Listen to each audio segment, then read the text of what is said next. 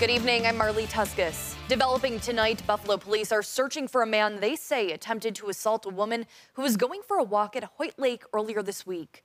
Buffalo Police Commissioner Joseph Gramaglia says on Tuesday around 8 p.m., the woman had been walking the bike path at Delaware Park when a man riding a bicycle asked her for the time before then riding away.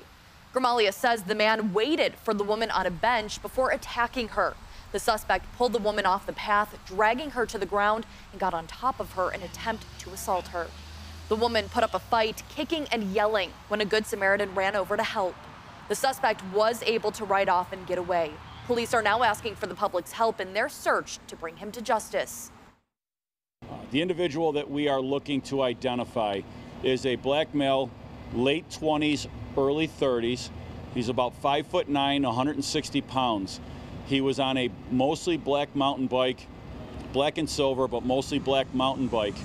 He had a gray t-shirt with some kind of graphic or white lettering on the front. Detectives have been canvassing the area. They're also asking anyone with cameras near the park to check for a person matching that description between 7 and 9 p.m. Tuesday night. Police believe this was a random attack. Gramaglia says that people should walk or run in pairs and always be aware of their surroundings.